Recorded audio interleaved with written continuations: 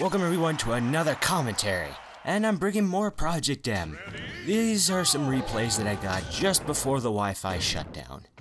And I know I could be doing Weemfi, but sorry, my connection just doesn't agree with me with Weemfi for some other reason. Maybe it's the Netgear, which is the router I got set up, the newer one. For some reason it's causing some problems with the Wii. Maybe it's Weemfi. That's what someone told me, it's Weemfi, TB Tech Whiz. Oh well, I will show you some more replays and some other matches from what I get from offline.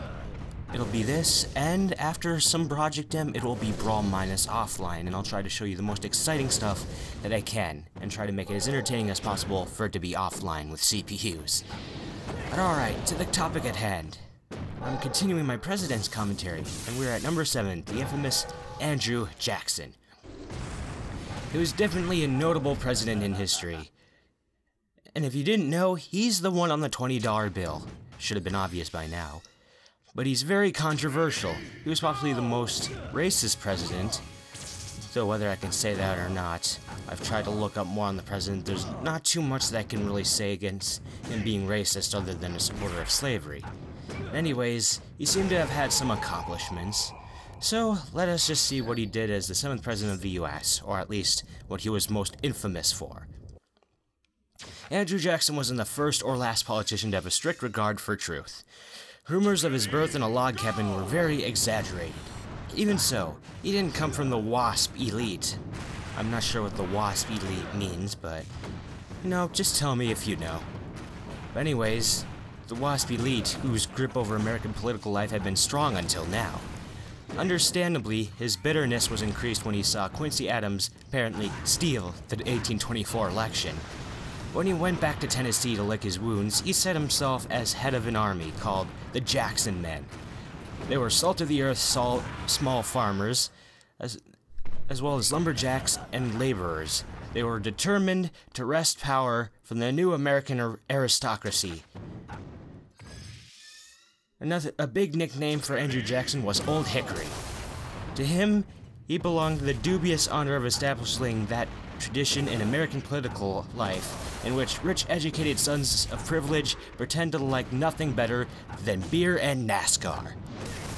Jackson set himself up as the Joe Six-Pack of his age. There have been worse crimes in U.S. history, of course, but he in fact committed one of them himself when, a year into his first term, he signed the Indian Removal Act into law. The Supreme Court insisted that the Native Americans of the new states, beyond the Appalachians, had the right to stay where they are, but Jackson overrode their legal judgment, ordering them to march out of their ancestral lands in thousands. If Jackson ever was to defend the little guy, he had to be white. So it was liberty for all except African Americans. He was against any reform to the laws of slavery. With all of his small d democratic swagger, Jackson didn't have too much time for capital D democracy. He used the veto more than any previous president at the time.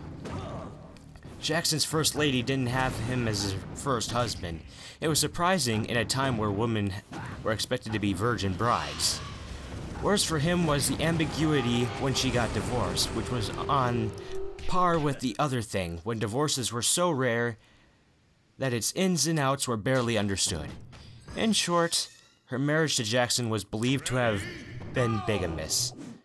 She was kicked out of her house in 1788, and divorce proceedings were underway. No doubt she loved Jackson in the beginning, when she eloped with him in 1791. The two, Jackson and Rachel, didn't convince everyone they were married then, and Rachel's divorce didn't come through until 1792. Regardless, they were forced to marry a second time in 1794.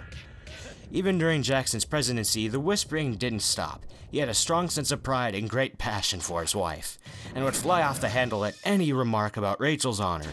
A large number of fights resulted, and no less than 13 formal duels, which of course were with guns. One in 1806 almost ended badly. The attorney Charles Dickinson wounded Jackson back then before being killed himself.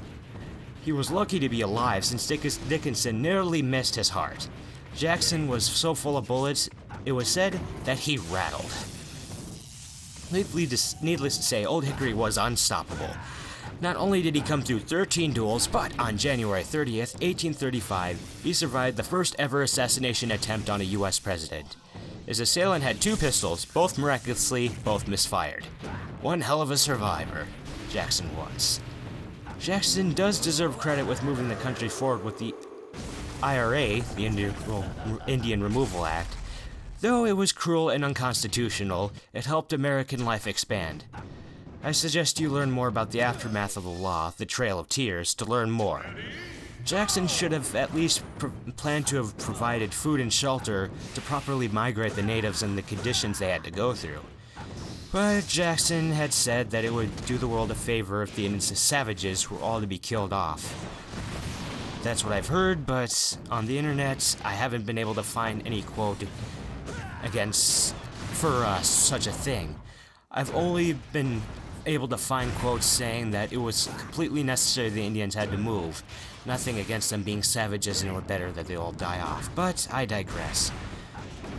If you can find it, you can try and look it up for yourself, because I couldn't. But that was only something that I heard through rumor.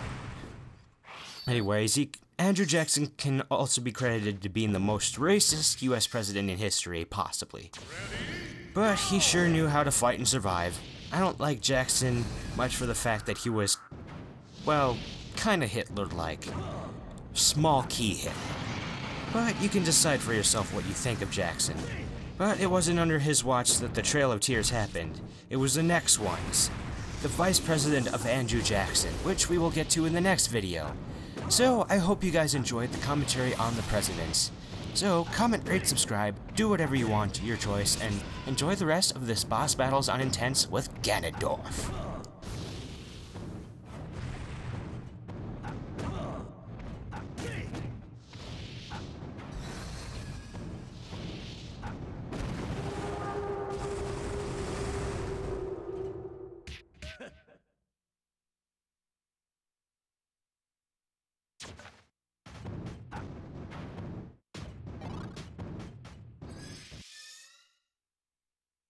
Ready?